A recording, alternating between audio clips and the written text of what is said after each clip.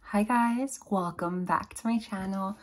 If you're new here, my name is Cameron. I talk a lot about a lot of different things. Tarot, astrology, perfume, spirituality, life, trans topics, like all of that. So today though, we're going to be talking about perfumes. One more little note though, before we get started. Thank you so much for 350 subs. I know in the grand scheme of things, that's not a lot to a lot of people because so many people have like thousands and millions even of subscribers. But I'm really happy and like adoring of the small little community that's forming here. I especially love when you guys comment like just sweet things or questions or even disagreements. Tell me. Like, I love interacting. That's kind of what I'm here for connection and interaction on the internet. Even if it's a little parasocial, you know. But the reason we're here today is to discuss perfume in particular and to talk about 3 new perfumes that I just received into my collection. Before we really get started, it's funny because I think the last perfume video I told you I was really focusing on what I had in my collection, and I was actually doing that. And I was trying to do a no buy because I was broke, but I did just get a job.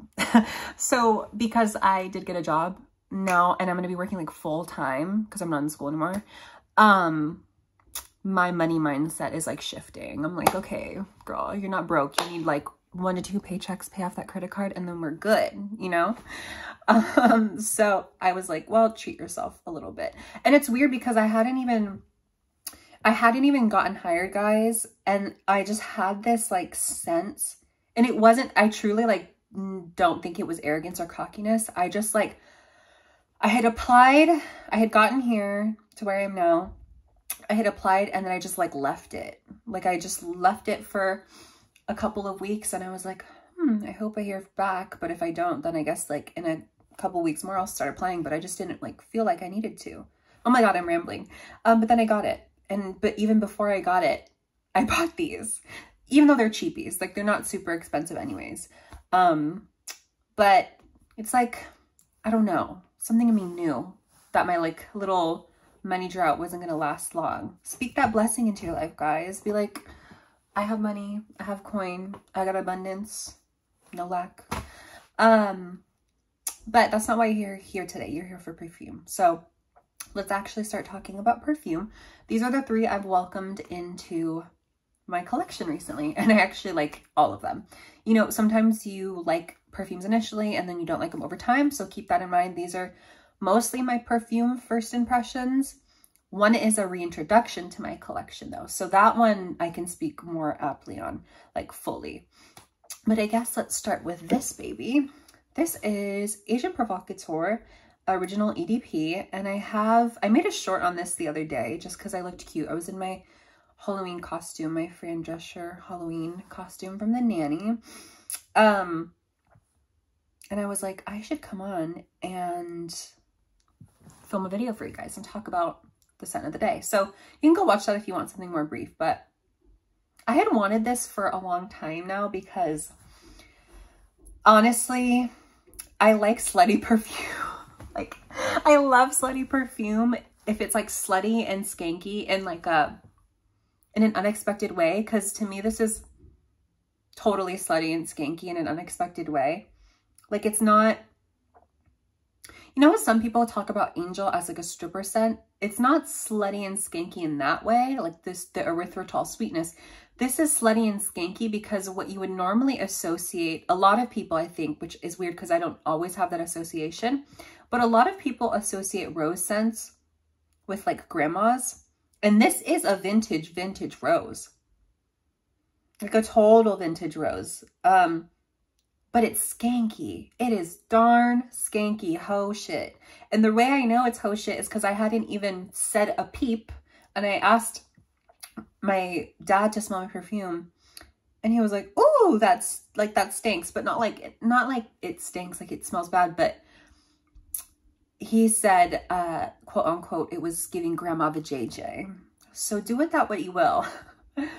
But in terms of what I actually pick up from this, so it's kind of like, I saw someone in the comments on Fragrantica describe it this way, because I looked up the keyword oak moss, because there's no oak moss in this, but for some reason there is vetiver and patchouli in this, and I was getting some sort of like in the deep dry down, or maybe there's no patchouli. Maybe it's, I don't know if there's patchouli, guys, but there's definitely vetiver in this, and there's cedar. And in the deep dry down, I was getting this sort of like oak mossy quality to it, but there was no oak moss listed. And I was like, okay. So I think maybe what happened was that vetiver and that cedar combo was giving me something, along with the animalic musk too, we'll talk about that, was giving me some sort of like oak mossy quality, which makes this feel, honestly, this feels like a old rose chypre, but like standard rose chypre. And there's nothing really sweet about this fragrance. This fragrance, I'm going to spray it because I'm wearing something else right now. And I just want to we're going to spray it on a tissue. Why not, right? I just want to like refresh. But there's something, yeah, it's so dry. There's nothing really like juicy or sweet about this. Maybe a little juice, but there's nothing, yeah, there's nothing really sweet about this.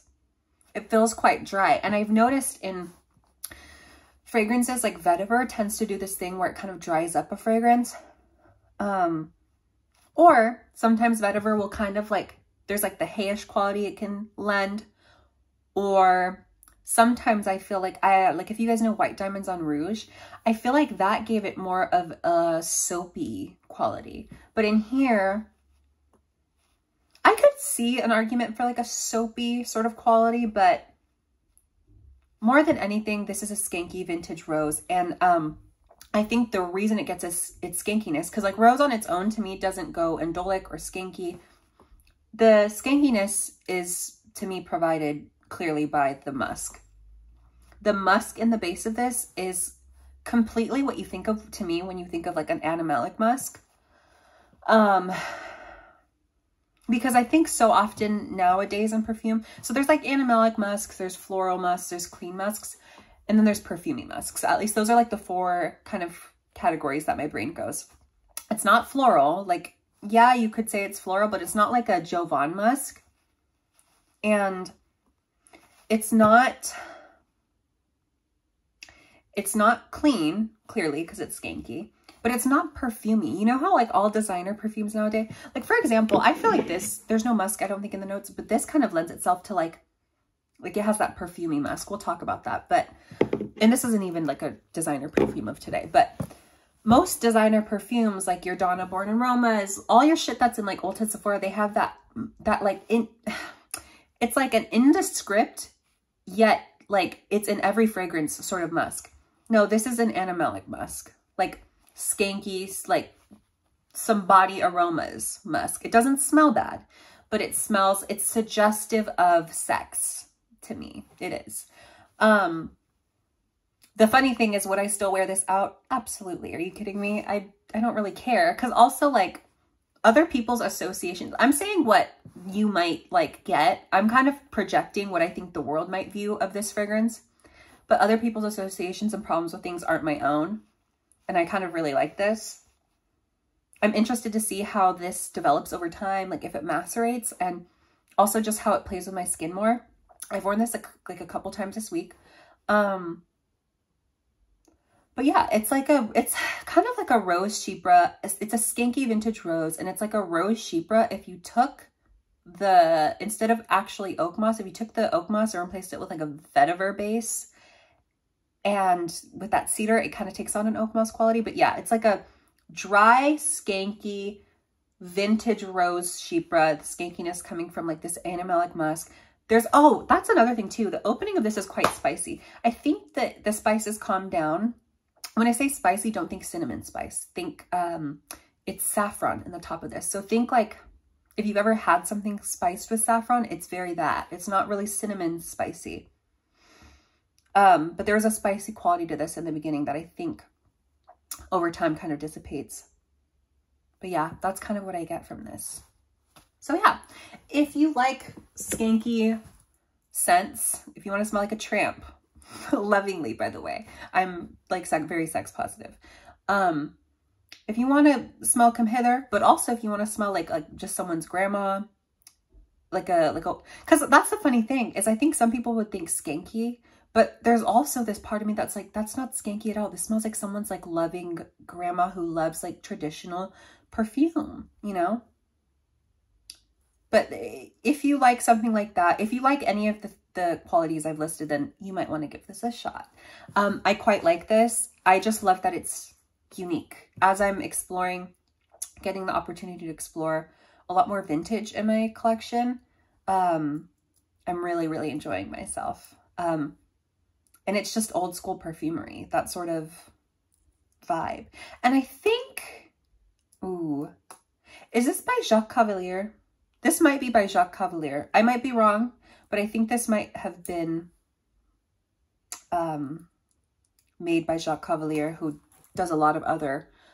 Oh, no, I don't think this is Jacques Cavalier. No. The reason I have Jacques Cavalier in my brain is because I was looking at Fenty the other day and he did that. Sorry, wrong perfume. No, this is not Jacques Cavalier. But yeah.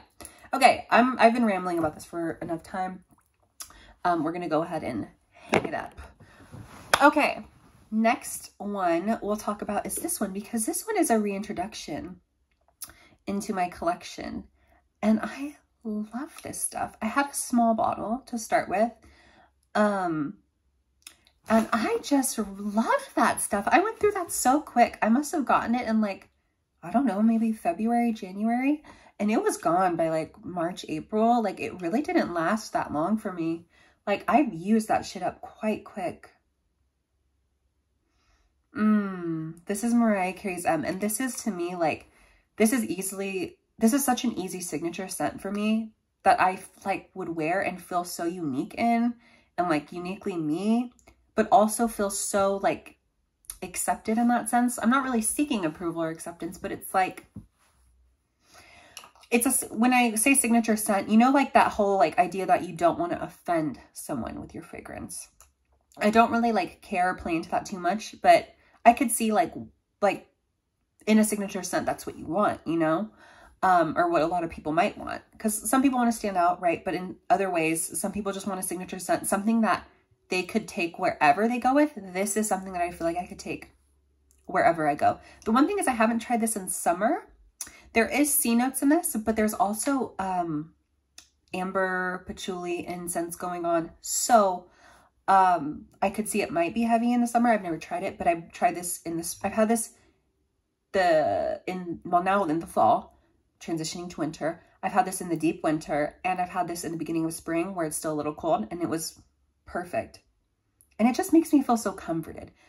It's comforting, sweet, but unique and deep at the same time without being too heavy. So let's talk about what's actually in this Mariah Carey's M. I also do just love Mariah Carey, and it is Mariah Carey season. Also, I hated the bottle at first, the small bottle, the 1 ounce, because the one I got, the sprayer was broken. And so it would just dispense the product out horribly. And the cap didn't fit on top of it. But with the large bottle, I haven't had any problems with it.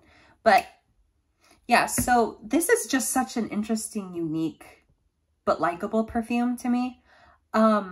There is C notes. So there's a little bit of a salty marine quality. There's marshmallow. So you get a lot of that like sweet, toasted vanilla powderiness going on. So there's already an interesting little juxtaposition going on there. And then you add in the incense heart. Trend alert actually, because now that I'm looking at, I guess there's only 3 fragrances, but trend alert for me lately of what I've been loving is incense notes in perfume. There's another incense perfume I want to get. It's on my Christmas list. We'll see if I get it. It's Infusion d'Iris by Prada. But yeah, trend alert for me, incense lately. But yeah, so you already have a lot going on here with unique notes in the sense of marshmallow, to me, feels kind of unique. The C notes feel kind of unique. And the incense all together, you're like, what? And then it's on an ambery base with like patchouli as well. It's really, really pretty. In some respects, they're not the same, but in some respects, I get a sort of Viktor and Rolf Flower Bomb quality to this. I think I told you guys I kind of wanted to get a bottle of Flower Bomb, and maybe I will down the line because they're not the same fragrance, but this kind of fulfills like my want for like a patchouli floral saccharine scent, if that makes sense, like a sweet floral patchouli. This kind of fulfills my need for it. There's also tiare flower in this. That's why it kind of fulfills my need for it, because there's still florals in this, guys. I think it's tiare flower and maybe gardenia, but there is white florals in here. They're just hidden between all the amber and the incense, the patchouli, and the marshmallow. And obviously the C notes at the top. I would say the C notes at the top and the white florals can kind of get lost between all of this, like between all of the other stuff, but it's still there.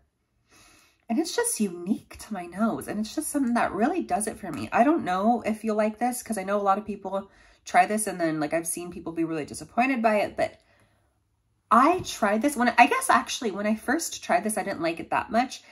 And then I just kept reaching for it and grow up like it just, and then I ended up going through that little bottle just so quickly, not even like 3 months, I think, that I went through it.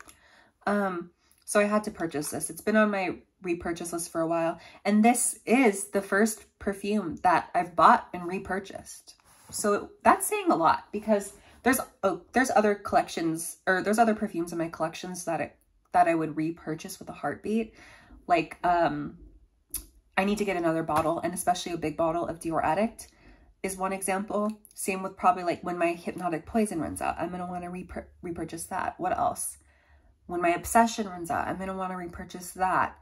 When my Idole Intense runs out, I'm going to want to, you know, like there's stuff I'm going to want to repurchase, but it also just made it so easy to repurchase because this is a cheapie that I was just like, I need to get another bottle. And so I just went off the ledge, and I miss this smell so much, actually. So happy to have this again in my collection. This is pretty much a signature scent for me. I guess not in practice because I just got this brand new big bottle and I only had this small bottle, but I was wearing the fuck out of that small bottle during senior year of college. I was just wearing that, and people really liked it too. I think because it's sweet, people don't usually tend to have an issue with this. Quite likable, but still so unique to me. I think this gives like what Cloud like gave at one point, in the sense, because Cloud was fun in the beginning before everyone wore it, and before I knew it was like a Baccarat Rouge sort of dupe. I thought Cloud was so unique, and I was like, I'm so different, like lavender and like all this, like I just swore I was so unique. Like I was like lavender, cotton candy, like da da da da. No, like no, you're not unique, baby. But which is, there's no problem if you want to smell the same as everyone. I just have a big ego, and I know that about myself. I know I have a big ego, and I'm the bitch who's like, oh, I'm so different, even though I'm not that fucking different at all. Yeah. So this fulfills my need for difference and sameness at the same time. It's like it holds the tension between wanting to fit in and wanting to distinguish myself. Okay, I just went really psychological with this perfume, but I love this stuff. Also, the bottle is darling. I didn't like the execution in the small bottle because it just the cap didn't fit on, and then the sprayer was broken. But this one in the large bottle, stunning. Okay, I've talked enough about this. Let's talk about our last perfume today, which is one that I'm actually wearing. Oh, and it is so pretty and so good. And at least right now, it's only 15 bucks for 2.5 fluid ounces on most places. I got mine off eBay. And a couple of funny little notes. Okay, first funny note is the box is damaged, but I actually had kind of like given up on this fragrance on getting it, and I had gotten a refund already because the seller I purchased this from like gave a tracking number, but then didn't drop off the item, and he still hadn't dropped off the item by like the day it was supposed to arrive. So then the next day when it was already past the arrival date, I was like, okay, like let me just get a refund because it didn't come. And so I got my refund already, and I was like, okay, like maybe it just wasn't meant to be. Like maybe I'm just not going to get this perfume. That's okay. And then it showed up in my box today. So it's like, I don't know if he sent it out. If he did send it out and then they just didn't, I don't know what happened. But basically, I got this for free unintentionally. I think what he actually did is he sent it out. He gave me a refund and he sent it out because he felt bad for making me wait, which if that's the case, really sweet. But either way, it was 15 bucks. And it's not like this was some expensive fragrance. So yeah, that's why my box is a little beaten up. But this is by Bellegance, maybe. And it is an EDP called Midnight Promise. I love the gold and purple motifs going on here. I don't like the execution of the bottle. And actually, I think it's really interesting. Both of these have, if you can't tell, a butterfly motif and a purple motif going on. Love that. And it's funny because for some reason, when I associate with butterflies, the 3 colors I associate, even though there's way more, and I think maybe orange is way more popular of an association, but the ones I like, I love a white butterfly, a blue butterfly, and a purple butterfly. But yeah, I just like the execution of this one better, even though it is plastic. I think, because I love a stunning, simple, like, square bottle. We don't have to get super different. Like, I love a really nice crystalline bottle too, but even just a simple little, you know, as long as it's not from like a niche perfume brand who thinks they're doing something so different by doing that. But I love like a simple, like, this would look really cute to me if it was just like a matte black lid, and then maybe there was one like gold sort of stripe on it to match this. But okay, why did I purchase this perfume, right? Random ass $15 perfume you've probably never heard of. So if you guys don't know, I follow this blog on Tumblr. I don't use Tumblr at all, but I will always refresh their damn blog because I love it so much. It's a fragrance blog, and also not just fragrance, like they do fashion, they talk about like queer things, like just fun, you know, like art, culture, a fun person, fun personality. Fruitchuli on Tumblr. Go ahead and look up Fruitchuli, like a Fruitchuli perfume. And you know, the first time I discovered them was probably, when did I discover them? I think I really discovered them probably like about March, when my obsession started taking off in perfume. And I just remember just scrolling through that damn blog being so gagged and so interested in what they had to say.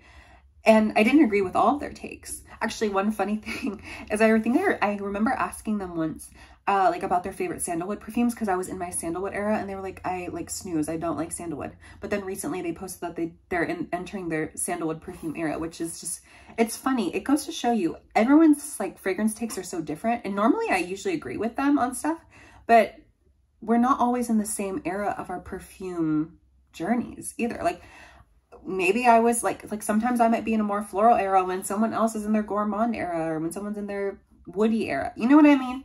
But I just love their blog and like looking at their takes, because they take such a, I guess the word I would use is a de-influencer approach to fragrance, like an authentic approach to it. And like there's such an authentic love for fragrance itself and the history of it and the culture of it. Because perfume is a product, yes. And especially nowadays, perfume is a commodity, yes. Do I participate in that? Yes. But I also participate, in my view, in like a deep love of fragrance and the art of fragrance and how it makes me feel, my emotional connection to it, my associations with it. And it's a part of my life now, like inextricably. You can't like separate me from my perfume. And I think they take a very similar approach to fragrance and just art and culture in general. And plus they're really funny too and have a lot of ironic humor. So definitely check out Fruitchuli. But they put me on this. They were like, fall, you need this. You need this for fall. And I was like, okay, like don't gotta tell me twice, 15 bucks. And so what's this? What does this give? This in the first, I'll be honest, the first 10 to 20 minutes, maybe 10 to 15. I would say 10 to 15, honestly, because it settled down pretty quickly. The first 10 to 15, it smells like bug spray to me. It like there's something about it, and maybe we'll blame it on the vetiver patchouli combo. There's something about it that reads like stinky bug spray, but that quickly quiets down, and then it's just beautiful after that. Oh, that smells so good. Oh, wow. So after that, let me tell you what I get, and then let me tell you what I get, and then let me tell you what's in it. So, when when I was reading through reviews on Fragrantica, and then I think I was also looking at some posts on Fruitchuli, someone said that this smells like kind of like a crystal shop where you walk in, it smells like all incensey, and it smells like the lady who like runs the crystal shop, and like wears like heavy perfume, but like it's still really like delicate and like mature in a way. So I definitely get that association. And then I think someone else said it just smells like straight up cinnamon incense sticks, and I also get that association. And the reason is because after that like beginning sort of like a little like I didn't like the opening of it, it like very quickly to me just turns into like a cinnamon incense scent and patchouli, cinnamon incense and patchouli. And there's no vanilla listed, I believe. Maybe there is. Actually, maybe there is vanilla in the notes, but it's like cinnamon, incense, and patchouli and vanilla. So it's almost like the base of this fragrance is like what is like most prominent, the base and the mids of this. And it's really pretty on my skin. I don't know that I would spray it on clothes just because I don't know. Like, you know how perfume is pretty much, or maybe it's not, I don't know. But in my brain, like I like to spray perfume on my skin because I think of old school philosophies of perfume where your natural oils are supposed to like meld with it. Or like some people would wear perfume like when they went to go smoke, for example. So it's meant to cover up smells when people smoke cigarettes or weed back in the day. So I like to put it on my skin to see how it evolves. And it's just so pretty on the skin. It's so romantic is the word I would use. There's also supposed to be like rose in this, and I think orange in the top. And again, I think there's vetiver in this, but really the storyline I'm getting is just a whole lot of cinnamon, incense, patchouli, and rose. And it's quite pretty. And it's like perfect for this time of year. This feels like a perfect fall scent, where this feels like pretty year round, maybe other than summer. This feels like fall to me too, actually. Maybe you could wear this in the winter, but this feels very transitional to me, like fall. Maybe winter to spring would be pretty for this too. We'll see. I wear kind of everything whenever anyways, but this to me feels like fall, maybe winter, but really fall. It's kind of like, you know what this also kind of reminds me of? If you ever walk into a Michael's during fall, where you kind of get that whiff of cinnamon, it kind of reminds me of that actually too. Like, not potpourri, but yeah, just like that smell of the craft store during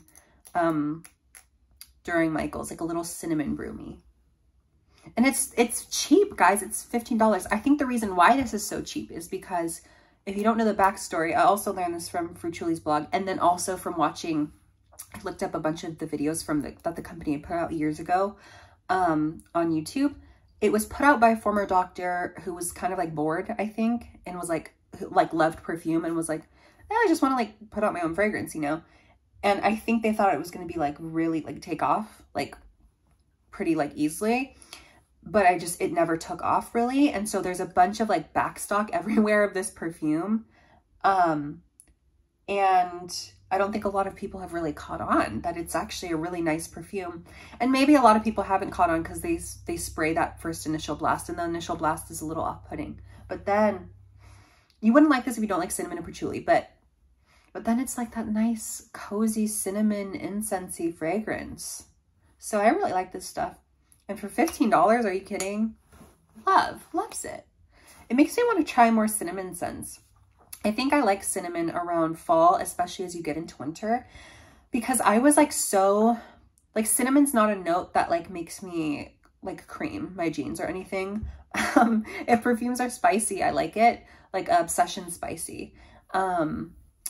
But it's not like I'm not like a whore for spicy perfumes, especially because there's been spicy perfumes that like have really challenged me and I just haven't been able to come around to. Like one that comes to mind that a lot of people love is Femme by Rochas, and or Rocha, Femme by Rocha.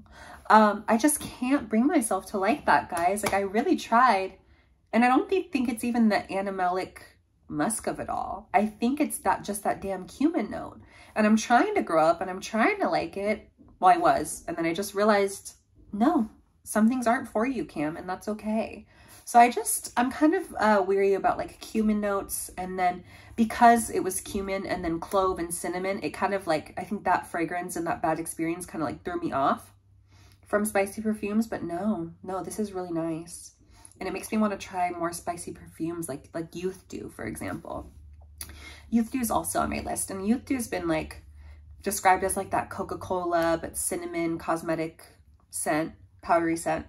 But this is really nice and is really like hitting my cinnamon. It's scratching the cinnamon part of my fragrance cravings, the brain.